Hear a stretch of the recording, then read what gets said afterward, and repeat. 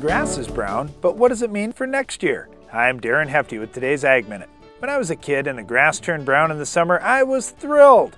It meant I wasn't going to have to mow the lawn for quite a while. Now as a homeowner, I'd prefer to see the grass stay healthy and green. As the drought and heat of 2012 takes its toll on lawns across the country, the question is if there will be lasting effects on our grass.